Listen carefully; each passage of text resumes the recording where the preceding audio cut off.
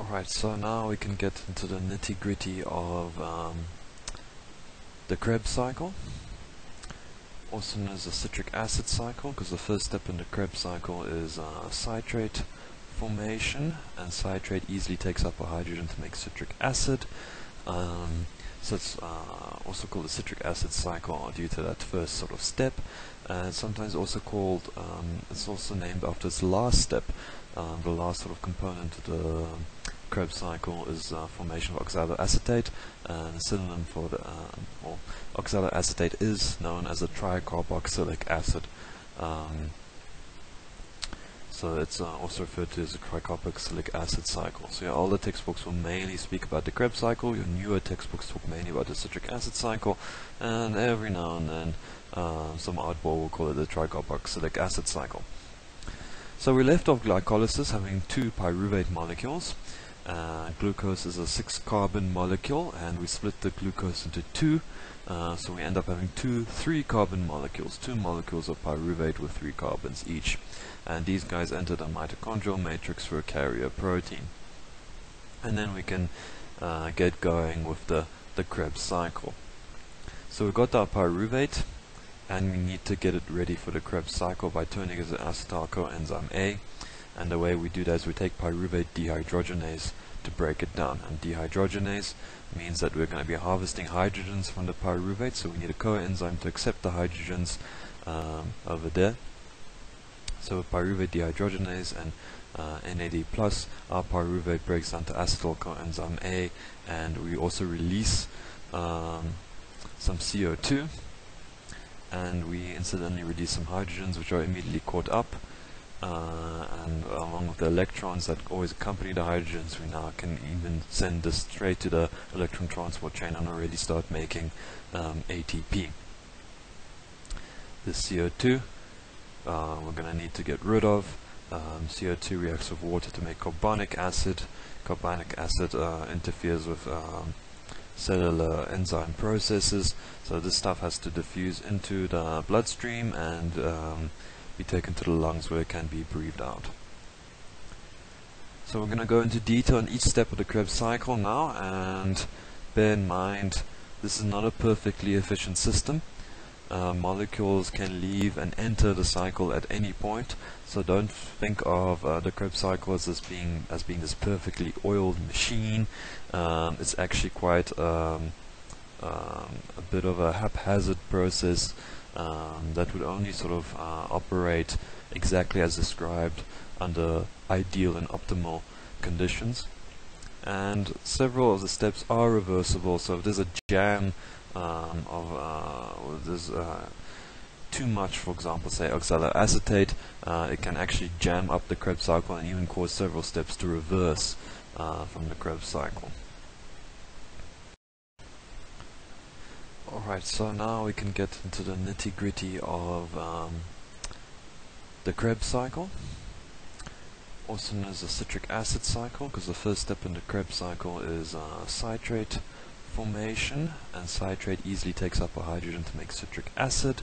So it's also called the citric acid cycle due to that first sort of step, and sometimes also called, it's also named after its last step.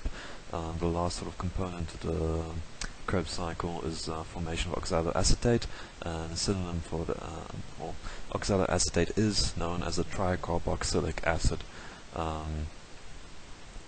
So it's also referred to as a tricarboxylic acid cycle. So your older textbooks will mainly speak about the Krebs cycle, your newer textbooks talk mainly about the citric acid cycle, and every now and then some oddball will call it the tricarboxylic acid cycle. So we left off glycolysis having two pyruvate molecules. Glucose is a 6-carbon molecule, and we split the glucose into two, so we end up having two 3-carbon molecules, two molecules of pyruvate with 3 carbons each, and these guys enter the mitochondrial matrix for a carrier protein. And then we can get going with the Krebs cycle. So we've got our pyruvate, and we need to get it ready for the Krebs cycle by turning it into acetyl coenzyme A. And the way we do that is we take pyruvate dehydrogenase to break it down. And dehydrogenase means that we're going to be harvesting hydrogens from the pyruvate, so we need a coenzyme to accept the hydrogens over there. So pyruvate dehydrogenase and NAD+, our pyruvate breaks down to acetyl coenzyme A, and we also release some CO2, and we incidentally release some hydrogens which are immediately caught up, and along with the electrons that always accompany the hydrogens, we now can even send this straight to the electron transport chain and already start making ATP. This CO2 we're going to need to get rid of. CO2 reacts with water to make carbonic acid. Carbonic acid interferes with cellular enzyme processes, so this stuff has to diffuse into the bloodstream and be taken to the lungs where it can be breathed out. So we're going to go into detail on each step of the Krebs cycle now, and bear in mind this is not a perfectly efficient system. Molecules can leave and enter the cycle at any point, so don't think of the Krebs cycle as being this perfectly oiled machine. It's actually quite a bit of a haphazard process that would only sort of operate exactly as described under ideal and optimal conditions. And several of the steps are reversible, so if there's a jam there's too much, for example, say oxaloacetate, it can actually jam up the Krebs cycle and even cause several steps to reverse from the Krebs cycle. Okay, so let's go through the fun stuff of making ATP, and once again we're going to pretend to be chefs in our mitochondrial kitchen, throwing ingredients together to make our ATP. So we have our acetyl coenzyme A. Remember, we release CO2 in the conversion of pyruvate to acetyl coenzyme A. So whereas pyruvate is a 3-carbon molecule, this acetyl coenzyme A is a 2-carbon molecule. Part of the carbon was lost in the process of making CO2. But we're going to take this acetyl coenzyme A and we're going to get some water, and we're going to get oxaloacetate. And oxaloacetate is a 4-carbon molecule. And we're going to throw all these ingredients together in the presence of a citrate synthetase. In other words, we're going to make citric acid. We're going to synthesize it. We're going to get citrate, which in the presence of water very easily makes citric acid. So in terms of human biological processes, these are pretty much these two terms are pretty much interchangeable. It's extremely difficult to get pure citrate in the body, extremely difficult to get pure citric acid. They just transform so easily from one form to another. And we're going to throw away our coenzyme A. So take an oxaloacetate, water, acetyl, and the acetyl component of acetyl coenzyme A, and plop them together to make citrate. Then we're going to throw in an enzyme called adsonitase, and that is going to take away that same water molecule that we added. It's going to take it off, excuse me, off from the citrate, and we're going to get something called cis-adsonitate. And then that sonitase is going to react with the cis-adsonitate and going to put back the H2O molecule in another part of the molecule structure, so that we end up with isocitrate. So the same enzyme basically operates through this two-step process of taking the water molecule off and then plopping it back on, so then we end up with isocitrate. And then we're going to harvest some hydrogen, so we're going to need a dehydrogenase enzyme, so it's isocitric dehydrogenase. And if we're going to harvest hydrogens, we're going to need something to capture the hydrogen, so we're going to have NAD+. And we're going to harvest those hydrogens, and we're going to end up with alpha-ketoglutarate. We're going to release some CO2 in the process, and we're going to have our hydrogens harvested, and they're going to go off to the electron transport chain. Okay, so the acetyl component here has got 2 carbons. Oxaloacetate has 4 carbons. Citrate has 6 carbons. And now we have cleaved off a CO2 molecule here, so alpha-ketoglutarate is a 5-carbon molecule. Okay, now that same coenzyme A, which we threw to the side earlier on like a 5-cent hooker, we're going to grab this 5-cent hooker back, and we're going to throw her back into the mix. I'm going to add this coenzyme A and NAD again, and the alpha ketoglutarate, and we're going to harvest hydrogens again from the alpha ketoglutarate added to the NAD, so we're going to get NADH+, H+, and succinyl coenzyme A, and in the process we lose another bit of carbon. So alpha ketoglutarate was 5 carbons long. We've harvested hydrogens and lost a carbon, and we end up with a 4 carbon long molecule called succinyl coenzyme A. Okay, good stuff. So we have succinyl coenzyme A, our 4 carbon molecule, and at this point we can choose to either make ATP from our succinyl coenzyme, or it's something called GTP, guanosine triphosphate, which is very similar in structure to adenosine triphosphate, ATP, except that instead of an adenine molecule, we instead have another nucleotide, guanine, instead of the adenine. Now you might be asking, but why are we making GTP? Well, guanosine triphosphate is also a source of energy. It also very easily can be converted to GDP, guanosine diphosphate, to release some energy to power metabolic processes. However, guanosine triphosphate is preferentially used by G-linked proteins and G-linked enzymes and G-linked processes in the cell. And this is quite useful. Whereas our muscles can only use ATP, our cellular mechanisms either use ATP and GTP or just GTP.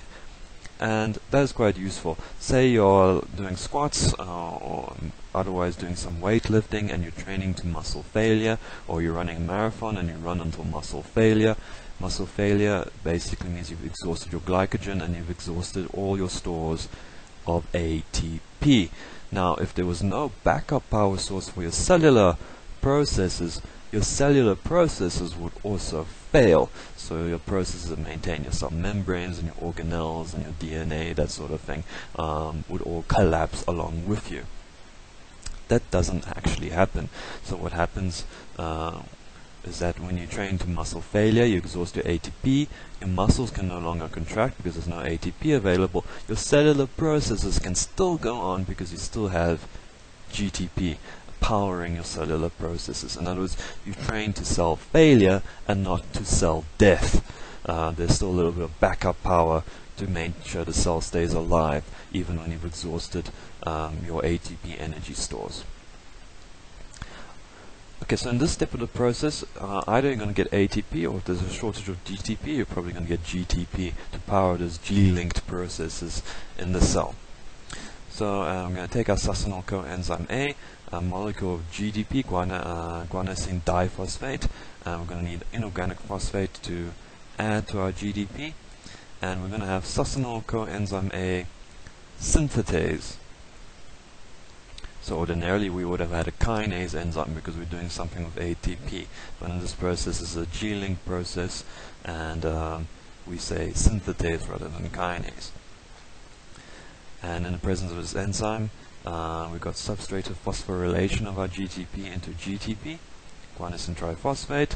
We're going to throw away our coenzyme again, and we end up with succinate. Now, succinate we've already encountered in our electron transport chain. So this succinate can either go directly to the coenzyme 2 in the electron transport chain, and under the influence of succinic dehydrogenase, it will then add hydrogens and electrons directly into coenzyme 2.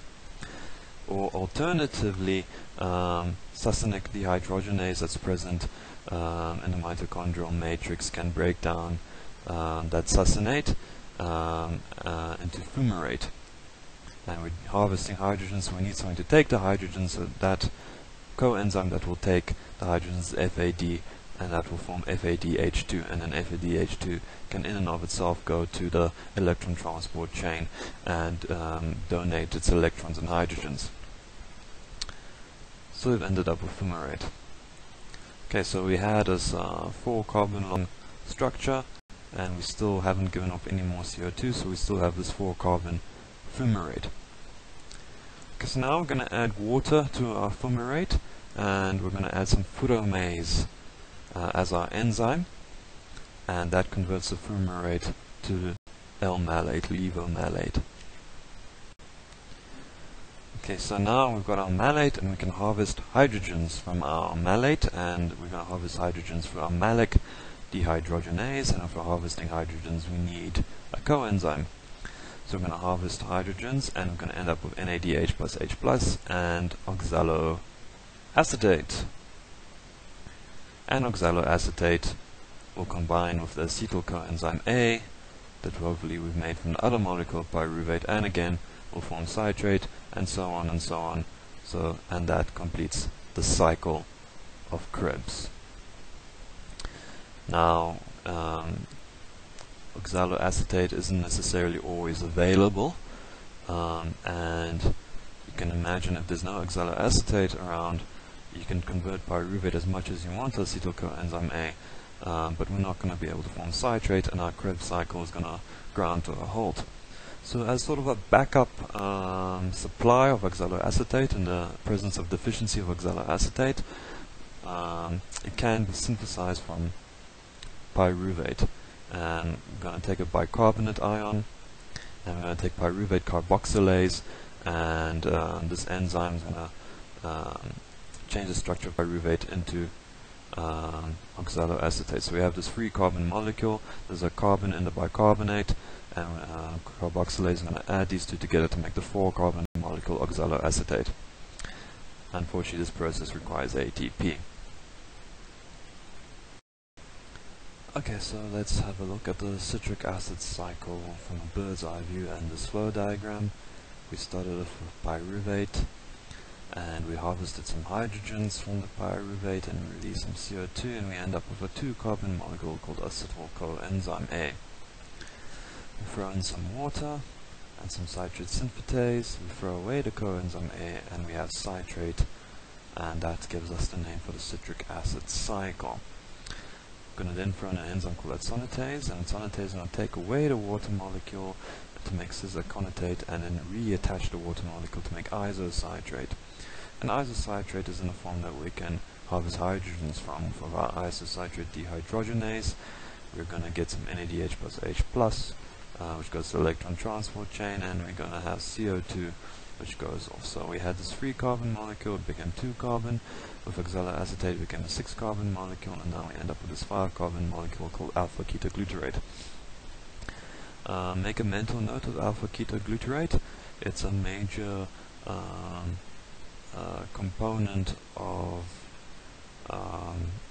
glutamine or glutamate metabolism, which is the main way whereby protein, also main way whereby amino acids enter the citric acid cycle. But we'll touch on that a bit later. Alpha-ketoglutarate is dehydrogenated, so we've got some hydrogens over there. We release another CO2. We're going to change this 5-carbon to a 4-carbon molecule called succinyl coenzyme A. We then throw in a succinyl coenzyme A synthetase to convert GDP to GTP. If there's more than enough GTP, this can also make ATP, and we're going to then end up with succinate. And succinate can either go straight to cytochrome 2 or can be converted by succinic dehydrogenase in the mitochondrial matrix to fumarate, and in the process we're going to have FADH2 formed. And then the fumarate can be converted to L-malate through the action of fumarase. We're going to need some water for that reaction, and L-malate can be broken down to oxaloacetate with malate dehydrogenase, releasing another 2 protons and accompanying electrons. And then this oxaloacetate then re-enters from the beginning of the cycle by combining with acetyl coenzyme A. So in summary, glucose is broken down by glycolysis, and we saw that makes 2 ATP initially through substrate to phosphorylation, and we're also going to have 2 molecules of NADH formed plus those 2 hydrogen ions, and we end up with 2 pyruvates. These pyruvates are then transformed to acetyl coenzyme A, and that releases another 2 NADHs and 2 hydrogen protons. We then have the citric acid cycle kicking in, and it generates 2 ATP or 2 GTP directly, and it mainly makes NADH plus H plus. So from one molecule of glucose, from those 2 pyruvates, we're going to have 6 NADHs and 6 hydrogen ions forming in the citric acid cycle, and 2 FADH2s from that breakdown of succinate.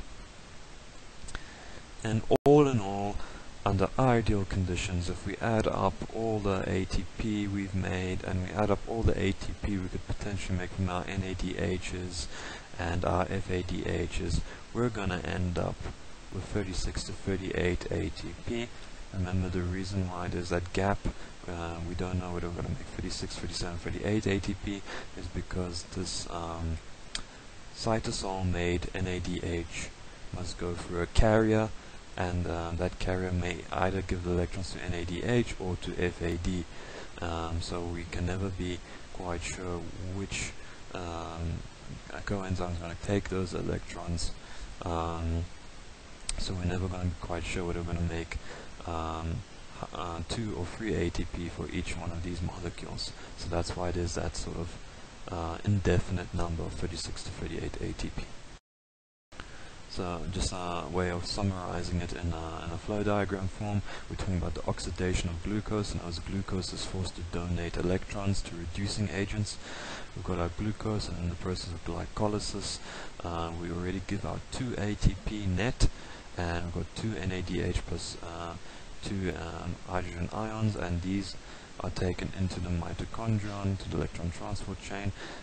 They have to go through a shuttle mechanism at the mitochondrial cytosol barrier, and they may either go and donate electrons to FAD, in which case we're going to have 2 times 2. FAD makes 2 ATP, so we're going to have we have 2 of these. So for each molecule of FAD, we're going to have 2 ATP formed, and since we have 2 FADs, we're going to have 4 ATP. Alternatively, the NADH is going to give its hydrogen ions or electrons to another NADH molecule here within the mitochondrion, and then we preserve that energy that's been harvested here, and each NADH plus H plus is going to give 3 ATP to make 6 ATP in total. So on this sort of branch of the flow diagram, we don't know whether we're going to get 4 or 6 ATP, so we say it's 4 to 6 ATP, and that's the reason our final value is a bit altered. For glycolysis, we have 2 times pyruvates, and these pyruvates are taken into the mitochondrion to make 2 acetyl coenzymes A's, and this in and of itself gives us 2 NADH plus 2 H plus, and this goes into the citric acid cycle. Citric acid cycle makes 2 ATP directly, or alternatively 2 GTP, but for the sake of simplicity, we're going to say 2 ATP. And we're also going to get 6 of these guys, 6 NADH plus H pluses and 2 FADH2s, and these guys are all going to go into the electron transport chain, and if we had to add up all the ATPs that these guys could make, we're going to get a number of 32 to 34 ATP, plus the 2 ATP from the citric acid cycle, plus the 2 ATP from glycolysis will give us a grand total of 36 to 38 ATP from the ideal sort of oxidation of glucose. Okay, so we've gone into detail on carbohydrates as an energy source, and now we're going to discuss lipids in detail as an energy source. Okay, so what is a lipid? A lipid, much like a carbohydrate, is a molecule formed from a combination of carbon, oxygen, and hydrogen. But whereas carbohydrates have a hydrogen to oxygen ratio of 2 to 0, meaning 2 to 0, in other words, there are 2 hydrogens for every oxygen, lipids have far more hydrogens to oxygens. As an example, stearine is a fat molecule. It has a hydrogen to oxygen ratio of 18.3 to 1, so for every oxygen molecule there are 18.3 hydrogen molecules. and this hydrogen to oxygen ratio can vary quite a bit between different fat molecules. And these molecules have different sort of properties and physical properties. So the term lipid actually refers to quite a heterogeneous group of molecules, and that includes our oils, our fats, and our waxes. So we don't look at the physical properties because obviously an oil and a wax are two completely different things physically. We rather look at the behavior to decide that these things are both lipids, and the behavior that makes a lipid a lipid. This is when a substance is soluble in an organic solvent but not in water. So it dissolves in a solvent, but you throw it in water and it will refuse to dissolve. Okay, so lipids are divided into several subgroups. I'm going to start off by discussing simple lipids. And for the purposes of human metabolism, the only one we need to concern ourselves with for this lecture are the triglycerides. 90% of our human body fat exists in a triglyceride form, and a triglyceride consists of a glycerol and 3 fatty acids attached to the glycerol. And these fatty acids are not necessarily homogeneous. They may have different lengths of chains. So you might have 3 completely different fatty acids, 3 completely different molecules almost, attached to a glycerol spine. Pure glycerol, or glycerine as it's called when it's manufactured, is soluble in water. So you can throw in glycerine or glycerol into water and it will dissolve quite readily and make a very sweet tasting solution. And we mentioned that lipids are supposed to be things that cannot dissolve in water, so pure glycerine or glycerol is actually not a lipid. So it's a bit ironic that we have this non-lipid spine with these 3 fatty acids attached. And this is important to understand mainly because glycerol can be used in gluconeogenesis, and we'll touch on that a bit later on a later slide. Lipids cannot be used for gluconeogenesis, but glycerol is not, technically speaking, a lipid, and that can be used for gluconeogenesis. Now, fatty acids mainly consist of long carbon chains, and they can be further subdivided into saturated or unsaturated fatty acids. Saturated fatty acids have every possible carbon-hydrogen bond utilized, whereas unsaturated fatty acids will occasionally have carbon double bonds to compensate for a lack of hydrogen. And we can further subdivide our unsaturated fatty acids into monounsaturated and polyunsaturated. So if we take a saturated fatty acid and we suck away a hydrogen to make it an unsaturated fatty acid, and we only take away 1 hydrogen, we're going to have a monounsaturated fatty acid. If we start taking 2 or more hydrogens away from the structure, we're going to have many more double bonds, and we're going to have a polyunsaturated fatty acid. Next group of lipids we're going to discuss are your compound lipids, which is basically a lipid combined with something else. For phosphate to make a phospholipid, with glucose to make a glucolipid, with a protein to make a lipoprotein. And of these, probably the most important one is the lipoprotein, because that's the main form of lipid transport in blood and in lymph. And another compound lipid is the chylomicron, which is a lipoprotein which takes lipids from the intestines to the liver via your lymphatic system. The other lipoproteins are your HDL, LDL, VLDL, and HDL, which are made in your liver and your small intestine. Your high density lipoprotein carries very little in terms of lipid tissue, as mostly consists of protein, and then moving on sort of like in order along a scale, LDL, VLDL, where VLDL has the least protein and carries the most amount of lipid. And as a rule of thumb, HDL tends to take up lipids from your arterial walls, whereas LDL actually delivers lipids from your intestines to your arterial walls. So that's why we say if your cholesterol lipogram, it's better to have a high HDL and a low HDL. If you have a high HDL, that means we are scavenging lipids away from your arteries, so we're reducing atherosclerosis. If you have low LDL, we are reducing delivery of lipids to arterial walls and slowing down the development of atherosclerosis. And that's not a hard and fast rule, but it's a good rule of thumb. Lipoprotein levels are influenced by exercise, and the amount of your visceral fat, and how your diet is composed. So we can control sort of the way the lipoproteins are made by changing our diet. Exercise will alter what lipoproteins the body demands. And then the fat accumulation in and of itself can alter the way fat is distributed through the body. And then for the sake of completeness, we have derived lipids,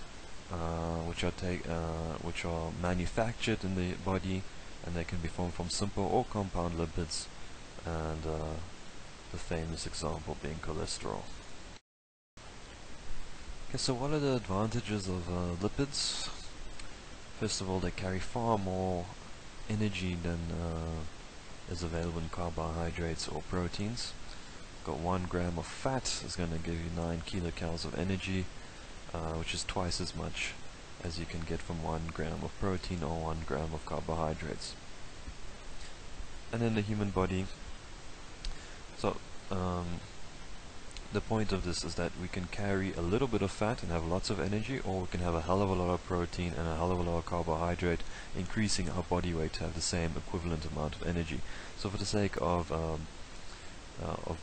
not weighing us down with energy stores, the human body prefers to use fat, and that allows us to at least allows some of us to control our weight, because we'd be much heavier if we had to store that energy as protein or carbohydrates. So this stored fat is a plentiful source of energy in the body, and your average human being has about 60,000 to 100,000 kilocalories of energy stored in adipocytes, compared to 3,000 kilocalories in glycogen in muscle tissue, and protein in muscle tissue. Of that 3,000 kilocalories, about 2,000 kilocalories are derived from your carbohydrates. So this is quite a huge difference between the two. Lipids transport easily and store easily. They can be stored in adipose cells, and they can provide insulation, and that prevents heat loss, and the same lipid tissue can provide cushioning against physical trauma. We need lipids to absorb and transport the vitamin A, D, E, and K, and lipid buildup after a meal contributes to feeling full. So you can eat a whole plate of pasta, which is high in carbohydrates and starch, and yet after a whole plate of pasta you still feel quite hungry. If you rather eat some meat and eat a little bit of fat from the meat, you might actually take up less energy than if you had to eat a whole plate full of pasta, and you'll feel more full. Okay, so with all these advantages around fats, what are the disadvantages? Well, the bulk of the energy is stored in the fatty acid component of the triglyceride molecule, not in the glycerol spine. So it's there's a slight loss of efficiency in terms of fat storage due to this glycerol spine. The glycerol is quite heavy, doesn't have too much energy, whereas the fatty acids can be heavy, but the amount of energy they carry for their weight makes it worthwhile. But this glycerol somewhat reduces the efficiency of the system. Fatty acids cannot be used for gluconeogenesis. Glycerol can, but fatty acids in and of themselves cannot be used in gluconeogenesis, and some tissues, especially nerve tissues, especially the brain, rely heavily on glucose for their functioning, and if we cannot convert fatty acids into glucose, then the brain cannot actually use fatty acids because they are more heavily reliant. Nerve tissues are more heavily reliant on glucose and are not terribly happy with using fatty acids for their energy requirements. So, in summary, they cannot use fatty acids directly. We cannot transform the fatty acids into glucose. What nerve tissue can use are ketones, which we'll touch on a bit later, but ketones are not a very efficient form of giving energy. It's sort of a very, very poor plan B. Okay, so let's go through the fun stuff of making ATP. And once again, we're going to pretend to be chefs in our mitochondrial kitchen, throwing ingredients together to make our ATP. So we have our acetyl coenzyme A. Remember, we release CO2 in the conversion of pyruvate to acetyl coenzyme A. So whereas pyruvate is a 3-carbon molecule, this acetyl coenzyme A is a 2-carbon molecule. Part of the carbon was lost in the process of making CO2. But we're going to take this acetyl coenzyme A and we're going to get some water, and we're going to get oxaloacetate, and oxaloacetate is a 4-carbon molecule, and we're going to throw all these ingredients together in the presence of a citrate synthetase. In other words, we're going to make citric acid. We're going to synthesize it. We're going to get citrate, which in the presence of water very easily makes citric acid. So in terms of human biological processes, these are pretty much these two terms are pretty much interchangeable. It's extremely difficult to get pure citrate in the body, extremely difficult to get pure citric acid. They just transform so easily from one form to another. And we're going to throw away our coenzyme A. So we've taken oxaloacetate, water, acetyl, and the acetyl component of acetyl coenzyme A and plop them together to make citrate. Then we're going to throw in an enzyme called adsonitase, and that is going to take away that same water molecule that we added. It's going to take it off, excuse me, off from the citrate, and we're going to get something called cis-adsonitate. And then that sonitase is going to react with the cis-adsonitate and going to put back the H2O molecule in another part of the molecule structure, so that we end up with isocitrate. So the same enzyme basically operates through this two-step process of taking the water molecule off and then plopping it back on, so that we end up with isocitrate. And then we're going to harvest some hydrogen, so we're going to need a dehydrogenase enzyme, so it's isocitric dehydrogenase. And if we're going to harvest hydrogens, we're going to need something to capture the hydrogen, so we're going to have NAD+. And we're going to harvest those hydrogens, and we're going to end up with alpha-ketoglutarate. We're going to release some CO2 in the process, and we're going to have our hydrogens harvested, and they're going to go off to the electron transport chain.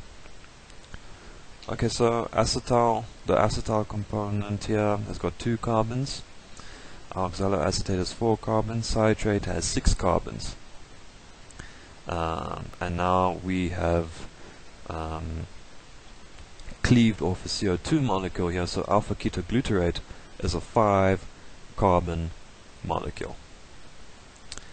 Okay, now that same coenzyme A, which we threw to the side earlier on like a 5-cent hooker, we're going to grab this 5-cent hooker back, and we're going to throw her back into the mix.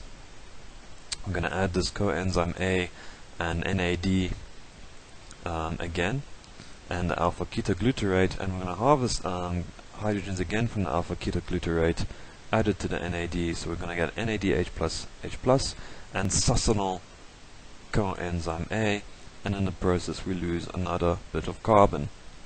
So alpha-ketoglutarate was 5 carbons long. We've harvested hydrogens and lost a carbon, and we end up with a 4-carbon long molecule called succinyl coenzyme A. Okay, good stuff. So we have succinyl coenzyme A, our 4-carbon molecule, and at this point we can choose to either make ATP from our succinyl coenzyme or it's something called GTP, guanosine triphosphate, which is very similar in structure to adenosine triphosphate, ATP, except that instead of an adenine molecule, we instead have another nucleotide, guanine, instead of the adenine. Now you might be asking, but why are we making GTP? Well, guanosine triphosphate is also a source of energy. It also very easily can be converted to GDP, guanosine diphosphate, to release some energy to power metabolic processes. However, guanosine triphosphate is preferentially used by G-linked proteins and G-linked enzymes and G-linked processes in the cell. And this is quite useful. Whereas our muscles can only use ATP, our cellular mechanisms either use ATP and GTP or just GTP. And that is quite useful. Say you're doing squats or otherwise doing some weightlifting and you're training to muscle failure, or you're running a marathon and you run until muscle failure. Muscle failure basically means you've exhausted your glycogen and you've exhausted all your stores of ATP.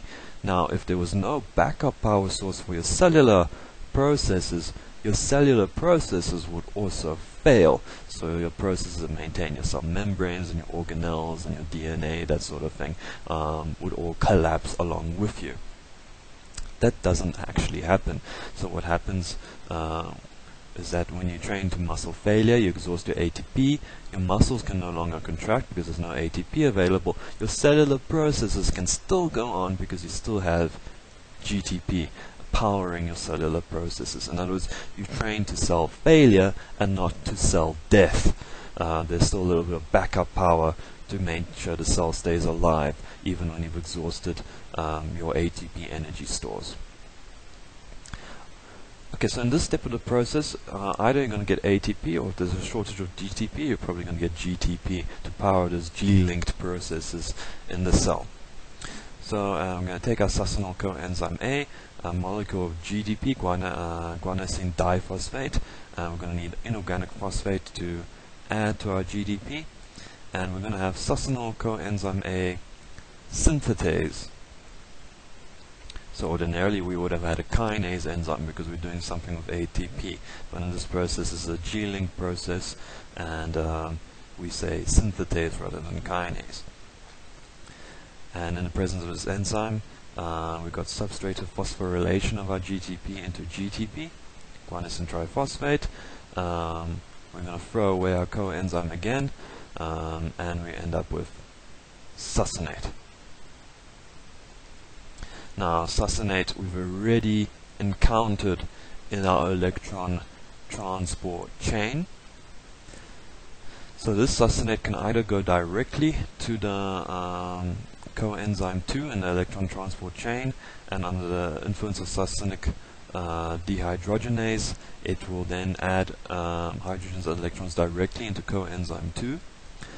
Or alternatively, succinic dehydrogenase that's present in the mitochondrial matrix can break down that succinate into fumarate. And we're harvesting hydrogens, so we need something to take the hydrogens, so that coenzyme that will take the hydrogens is FAD, and that will form FADH2, and then FADH2 can in and of itself go to the electron transport chain and donate its electrons and hydrogens. So we've ended up with fumarate. Okay, so we had this 4-carbon long structure, and we still haven't given off any more CO2, so we still have this 4-carbon fumarate. Okay, so now we're going to add water to our fumarate, and we're going to add some furanase as our enzyme, and that converts the fumarate to L-malate, levomalate. Okay, so now we've got our malate, and we can harvest hydrogens from our malate, and we're going to harvest hydrogens from our malic dehydrogenase, and if we're harvesting hydrogens we need a coenzyme. So we're going to harvest hydrogens, and we're going to end up with NADH plus H plus and oxaloacetate. acetate. And oxaloacetate will combine with the acetyl coenzyme A that hopefully we've made from the other molecule, pyruvate, and again will form citrate, and so on and so on. And that completes the cycle of Krebs. Now, oxaloacetate isn't necessarily always available, and you can imagine if there's no oxaloacetate around, you can convert pyruvate as much as you want to acetyl coenzyme A, but we're not going to be able to form citrate, and our Krebs cycle is going to ground to a halt. So as sort of a backup supply of oxaloacetate in the presence of deficiency of oxaloacetate, it can be synthesized from pyruvate. And we're going to take a bicarbonate ion, and we're going to take pyruvate carboxylase, and this enzyme is going to change the structure of pyruvate into oxaloacetate. So we have this free carbon molecule, there's a carbon in the bicarbonate, and carboxylase is going to add these two together to make the 4-carbon molecule oxaloacetate. Unfortunately, this process requires ATP. Okay, so let's have a look at the citric acid cycle from a bird's eye view and this flow diagram. We started off with pyruvate, and we harvested some hydrogens from the pyruvate and released some CO2, and we end up with a 2-carbon molecule called acetyl coenzyme A. We throw in some water and some citrate synthetase, we throw away the coenzyme A, and we have citrate, and that gives us the name for the citric acid cycle. We're going to then throw in an enzyme called adsonitase, and adsonitase is going to take away the water molecule to make cis-aconitase, and then reattach the water molecule to make isocitrate. And isocitrate is in a form that we can harvest hydrogens from for our isocitrate dehydrogenase. We're going to get some NADH plus H+, which goes to the electron transport chain, and we're going to have CO2, which goes off. So we had this 3-carbon molecule, it became 2-carbon. With oxaloacetate it became a 6-carbon molecule, and now we end up with this 5-carbon molecule called alpha-ketoglutarate. Make a mental note of alpha-ketoglutarate. It's a major component of glutamine or glutamate metabolism, which is the main way whereby protein, also main way whereby amino acids enter the citric acid cycle. But we'll touch on that a bit later. Alpha-ketoglutarate is dehydrogenated, so we've got some hydrogens over there. We release another CO2. We're going to change this 5-carbon to a 4-carbon molecule called succinyl coenzyme A. We then throw in a succinyl coenzyme A synthetase to convert GDP to GTP. If there's more than enough GTP, this can also make ATP, and we're going to then end up with succinate. And succinate can either go straight to cytochrome 2 or can be converted by succinic dehydrogenase in the mitochondrial matrix to fumarate, and in the process we're going to have FADH2 formed. And then the fumarate can be converted to L-malate through the action of fumarase. We're going to need some water for that reaction, and L-malate can be broken down to oxaloacetate with malate dehydrogenase, releasing another 2 protons and accompanying electrons. And then this oxaloacetate then re-enters from the beginning of the cycle by combining with acetyl coenzyme A. So in summary, glucose is broken down by glycolysis, and we saw that makes 2 ATP initially through substrative phosphorylation, and we're also going to have 2 molecules of NADH formed plus those 2 hydrogen ions, and we end up with 2 pyruvates. These pyruvates are then transformed to acetyl coenzyme A, and that releases another 2 NADHs and 2 hydrogen protons. We then have the citric acid cycle kicking in, and it generates 2 ATP or 2 GTP directly, and it mainly makes NADH plus H+. So from one molecule of glucose, from these 2 pyruvates, we're going to have 6 NADHs and 6 hydrogen ions forming in the citric acid cycle, and 2 FADH2s from that breakdown of succinate. And all in all, under ideal conditions, if we add up all the ATP we've made and we add up all the ATP we could potentially make from our NADHs and our FADHs, we're going to end up with 36 to 38 ATP.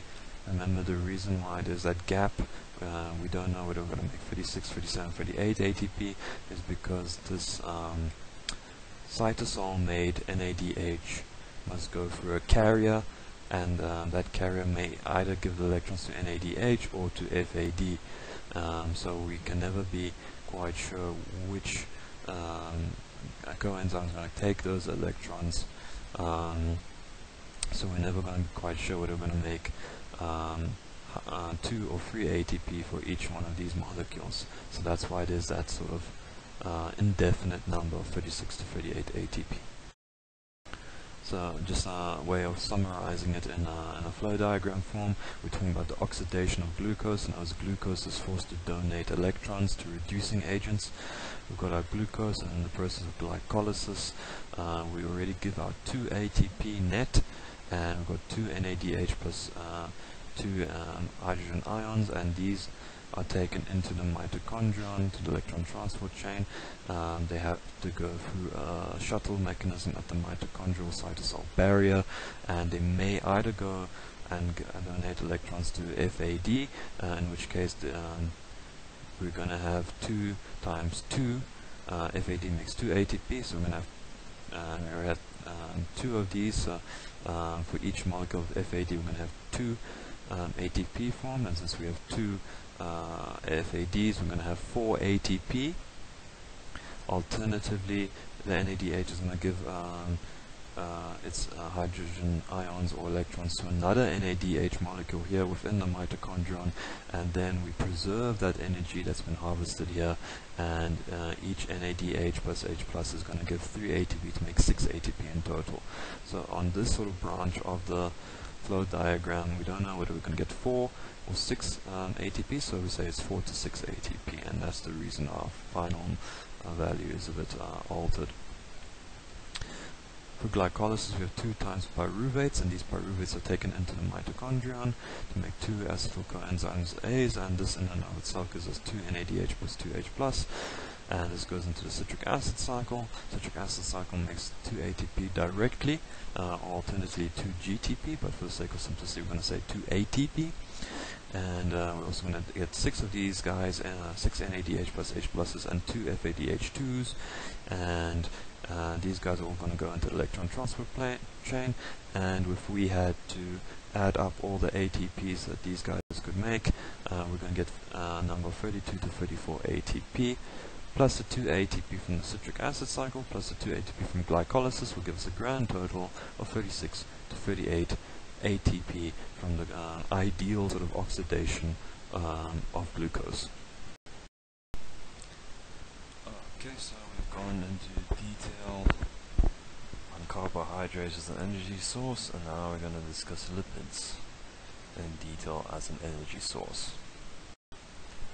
Okay, so what is a lipid? A lipid, much like a carbohydrate, is a molecule formed from a combination of carbon, oxygen, and hydrogen.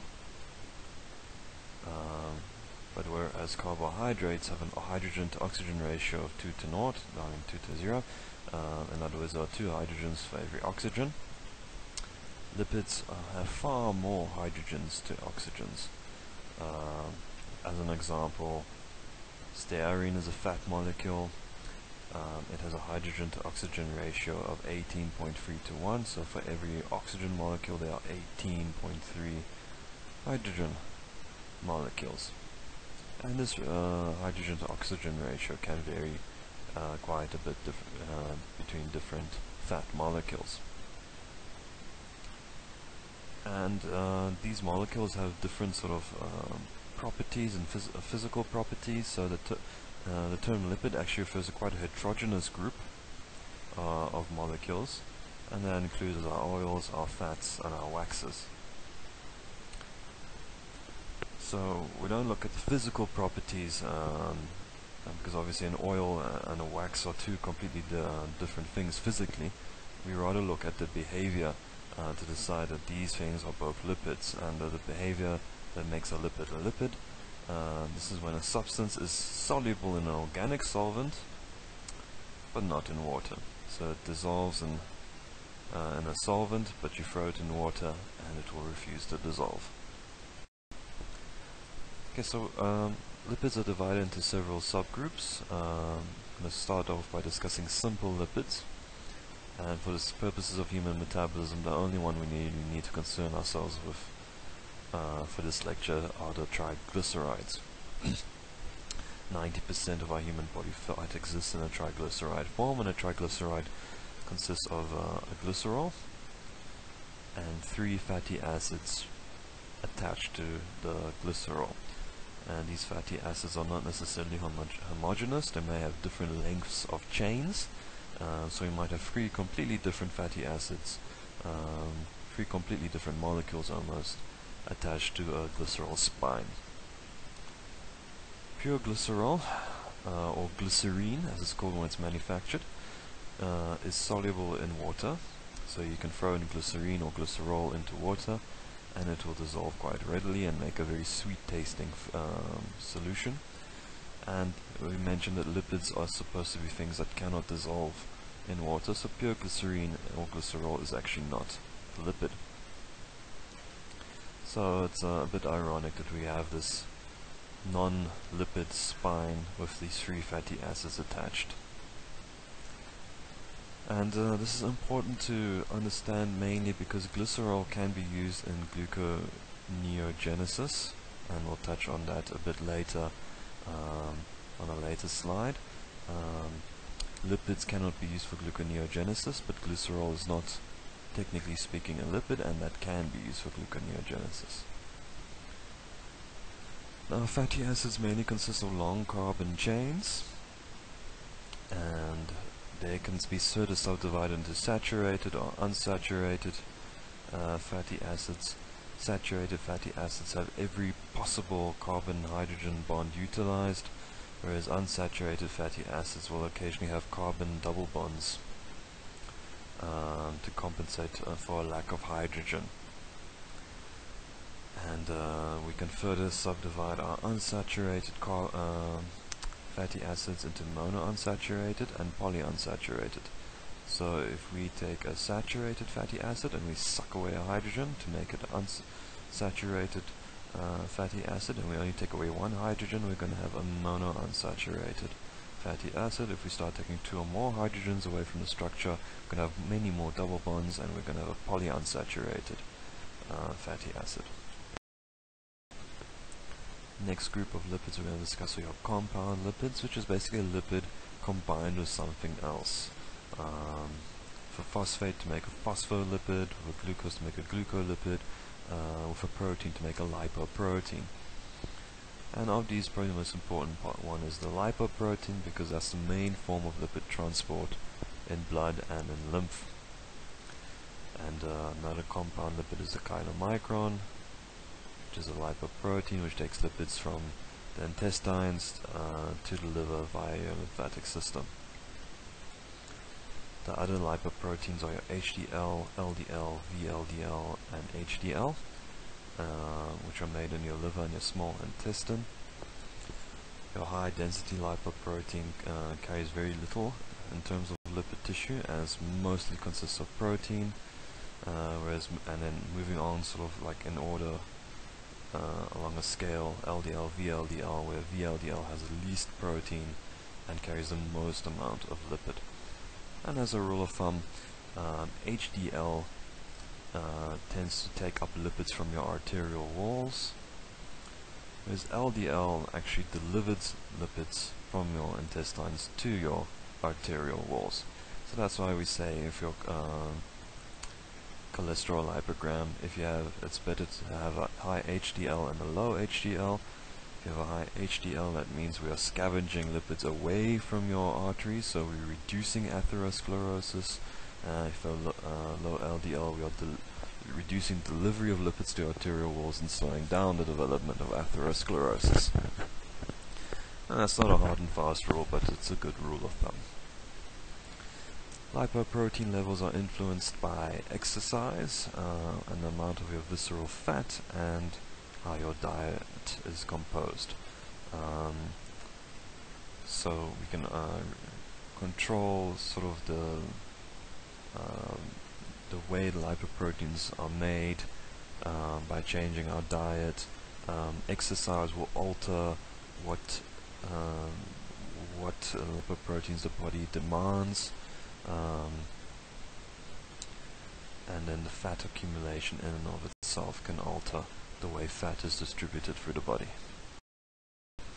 And then for the sake of completeness, we have derived lipids, which are manufactured in the body, and they can be formed from simple or compound lipids, and the famous example being cholesterol. Okay, so what are the advantages of lipids? First of all, they carry far more energy than is available in carbohydrates or proteins. Got 1 gram of fat is going to give you 9 kilocalories of energy, which is twice as much as you can get from 1 gram of protein or 1 gram of carbohydrates.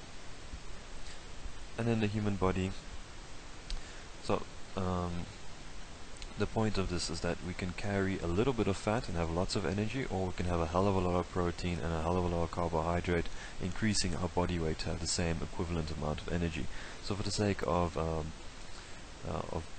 not weighing us down with energy stores, the human body prefers to use fat, and that allows us to at least allows some of us to control our weight, because we'd be much heavier if we had to store that energy as protein or carbohydrates.